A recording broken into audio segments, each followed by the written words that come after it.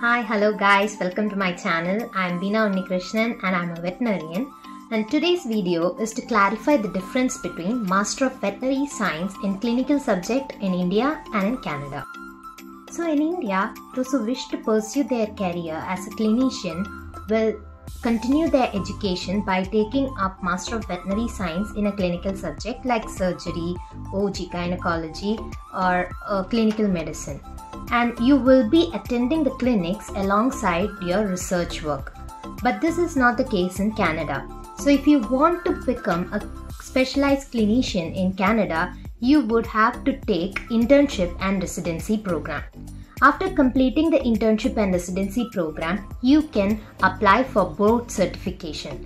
And if you meet the requirements of the board certification, you will be a board certified clinician specialized in that area.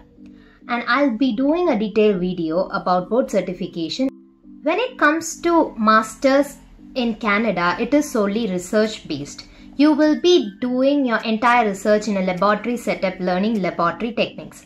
And if your research involves handling animals, you will be given training or asked to take courses related to that.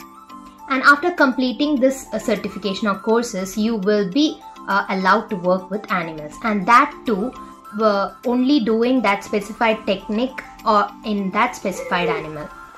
I'll give you my example. My honors was Master of Science in Veterinary Medical Sciences from University of Calgary, Canada. And I was basically doing research in bovine sperm. And it was andrology work. So if I was doing this research work in India, I would have been doing masters in a clinical subject which is obstetric gynecology, OG. So that's the case. I hope you have understood the difference.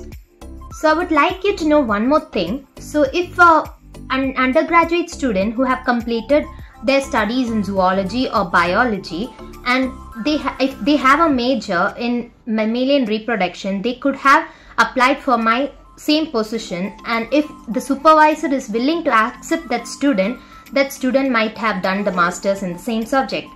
So you should always keep that in mind too. It's actually the research interest that matters when it comes to masters in Canada, and also obviously PhD as well.